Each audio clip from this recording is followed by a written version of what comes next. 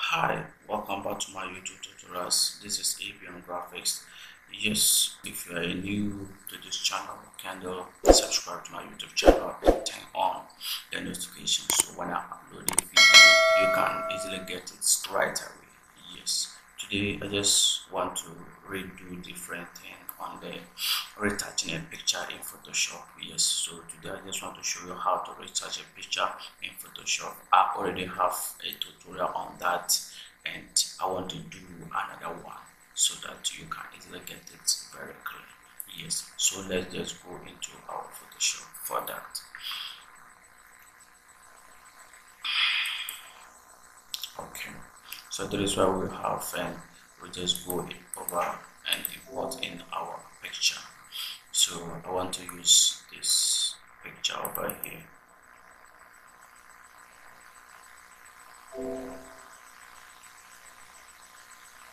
Okay, so you can check image file to see the mood of the picture, and you can see that it is RGB and 8-bit channel. Okay, it's okay, so we can manage with that. So right now what we have to do is to just start working on that as we did the earlier tutorials. So let's just do what? Control J to duplicate the picture over there. So Control J, Control J. Okay, to duplicate it too. Then this one you rename it color. Okay, then the last one you rename it texture,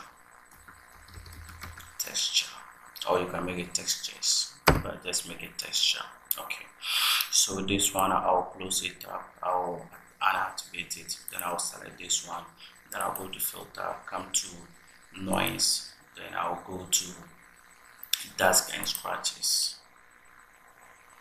Yes, it depends on what kind of image that you are working with, so you can just check through to see where you can have more chicken pox, or let's call it pimples on the face. Then you just wipe it out. So let me zoom out.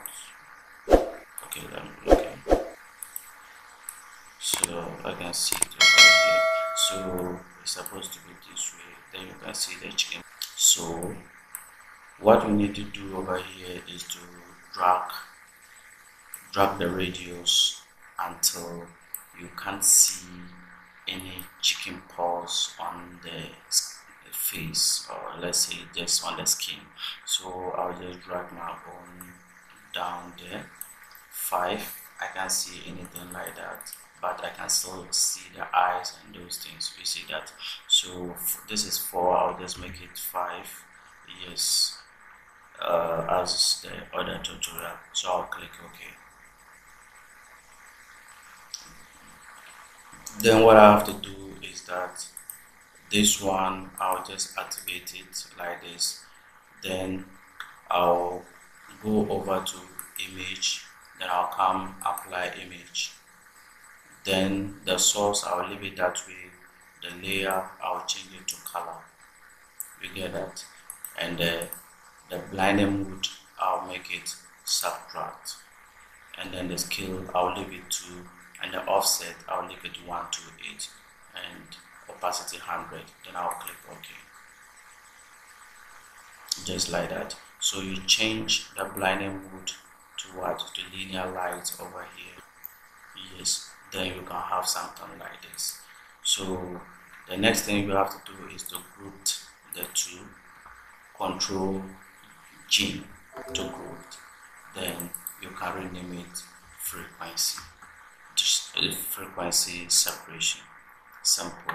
So the next thing you have to do is to polish the face, brighten, making it so distinct.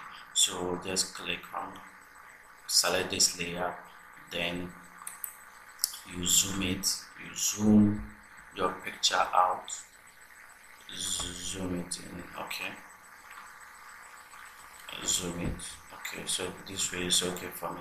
So The next thing, just when you select this one, then you come and pick a tool over here, laser tool. You pick that one, then you make the feather to be 20. It's okay for you. Then you start doing what you usually do. So let's just come and select over here, select over there, select over there, then this way. You get that. Then you go to filter, you come to blur, you come to Gaussian blur, then you move your mouse until you are okay with the texture that comes out or with the smoothness of that particular skin. You get that? Yes.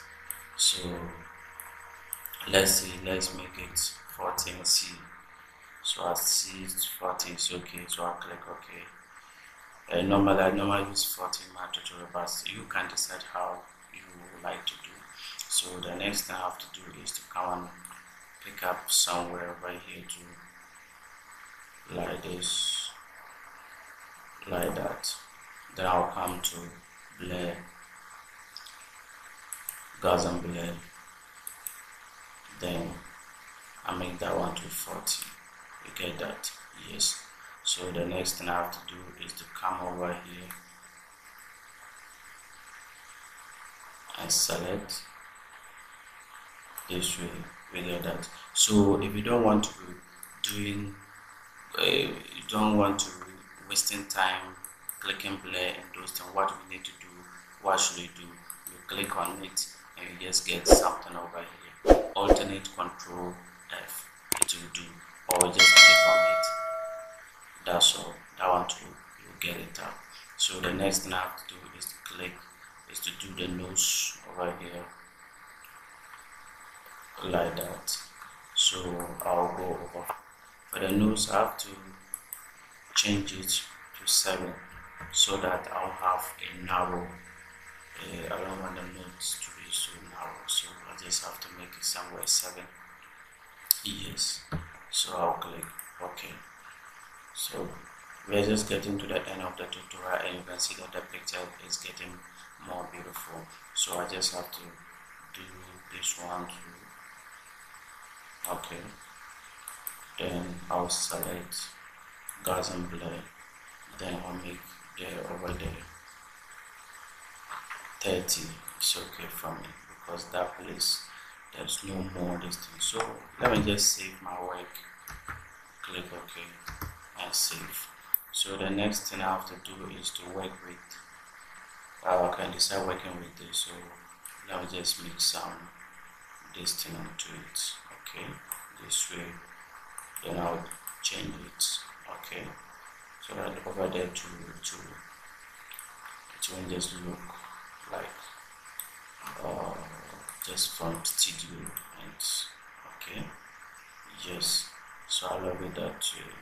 Okay, over there is shape that we don't need that this shape to close. So what we need to do, just come to Gaussian blur, then you let it go. Maybe you make it 7 so that that one will not be narrow as the note. Yes. So that is just how that is not been done. And sorry, and what you need to do is to get that, and that's all. Okay, so we have finished with this. The next thing we have to do is to remove the chicken pox, or let's say the pimples. So you come and select the texture layer, then you come and pick the clone stamp tool over here, then you click on where there is not where you cannot find the chicken pox or the pimple on the face. Then you hold shift, then click over here. We can't find anything. Then you just come and do what? Click on the chicken pox over there, like that, so that all the chicken pox, everything will take off from the face, like that. You get that? So that is how you can remove chicken pox without losing the person face or without having different issue. Okay, so the next thing I have to do is come and work with over here. I'll hold shift and click over here and alternate, then I'll start moving that one too, like that. Okay, yes, so this is how the thing will go by that. Okay, okay, okay, okay, okay, okay. It's a good tutorial, and if you take your time, you can be able to become pro in this, even though it's more than years. So let's remove something over here. Okay, so this is how the thing is supposed to be. Okay, so we are just getting to the end of taking off those chicken pox on the lady's face. The lady is so beautiful to have chicken pox on her face. So, yes, so we have just finished with that. Then we can save.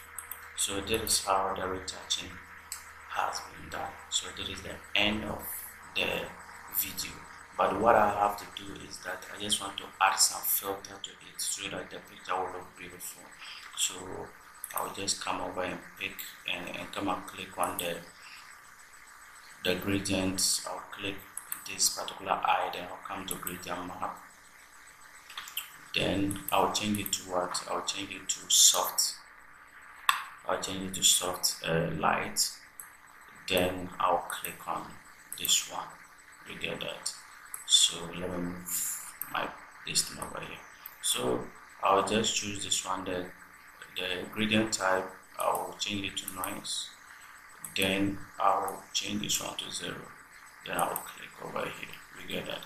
So I'll start clicking on the randomize just to get different filter on that. So I'll click. So this is how you'll be clicking. You get that? Before you can get the best results at the end of the day. You get that? Yes. So you can see that this one is beautiful, and if you use it, it's going to be very, very beautiful. Yes. So you can keep clicking to get different distance on the face. You get that? You can keep clicking. So let's keep clicking and see. I don't want us to waste much time on this, so I think we should use this one. It's okay for me, so we can use this one or this one. Okay, that is two. This one or this one. So let's use this one. Okay, so that is how the distance has been done. The retouching has been done, and it's so beautiful. And when you look at the face, it's very smooth and there is much texture on it. Yes, if the filter is too much, you can reduce it to 50. Okay, you can reduce it to 50, or let's say 70. 70 is okay for me. Okay, so this is how the thing has been done. Then you can group all in one listing. So let's activate this. So this is the actual picture. Then we transform it, or we just add some filter to it. Then we have something like this. So this and that, we get that. Simple. Thank you very much for watching. This is ABM Graphics. Have a nice day. Bye bye.